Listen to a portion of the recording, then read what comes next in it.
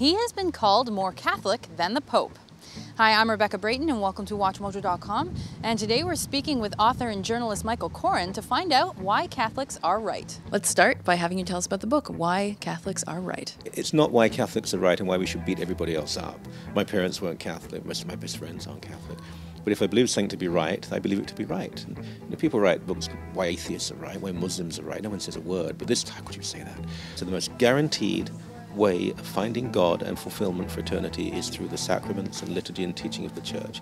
That doesn't mean, though, that other people will not be with God. Neither of your parents were Catholic, so how did you become so fervent in your faith? At high school, I was interested, and then at university, and then I was really quite successful very early on. I had 2 books out by the time I was 24. I'd bought this apartment in the middle of London. Well, I had a mortgage on it, and it was going so well, and I thought to myself, is this it? I mean, is this really it, what I've been working for?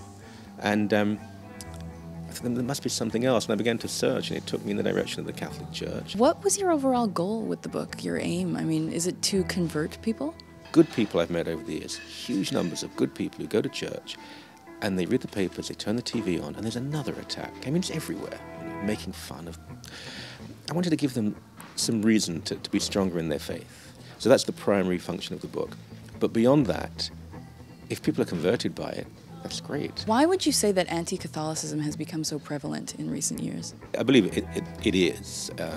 Just in popular entertainment, the way clergy are portrayed and the way Catholics are portrayed, from Glee to serious movies, you know. But where it really gets to people is life begins at conception, ends at natural death, and the only place for a sexual relationship is between a man and a woman in marriage. That enough makes you worse than Hitler.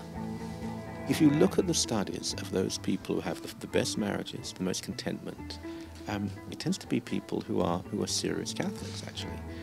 And since we had the condom has been readily available, we were told it would change everything, and the pill has been readily available. You know, to even call it the pill, it alters the natural workings of the body. Women putting alien chemicals into their body to liberate them or to make men have more time for them. Now, the sex abuse scandal, if I'm not mistaken, your take on it is that it happens everywhere and that it's not exclusive to the Catholic Church. Any institution where there's a power dynamic between an adult and a young person, tragically you will have abuse. It's human nature, sadly. So to say it is exclusive or particular to the Catholic Church is wrong. But that doesn't mean it didn't happen in the Church. It did happen. Men who abuse 12, 13, 14, 15-year-old boys always had that perversion. And they went into the seminaries knowing they had it, and they acted on it. And it's horrible, and they should have been weeded out long ago. They are now. It was individuals in the Church, often awful people, who did the wrong thing. It's not about the Church, it's about human nature. It's another reason why we need the Church. On the other side of things, what is your take on atheism? There's no such thing as atheism. You know, Bertrand Russell, who was a far greater intellect than any of these people today writing on atheism, he said, you know, I can't call myself an atheist anymore, it's ridiculous. I don't think there's a God, I don't believe in God, but to say there's no God as a materialist, I will have to have seen everything and say it doesn't exist. Well, I haven't and couldn't, so I can't say there's no God. I can say I don't think there's a God. So atheism isn't actually logically consistent. But there are all sorts of people, it's fashionable to say, I don't believe in God. Fine, you don't believe in God. He believes in you.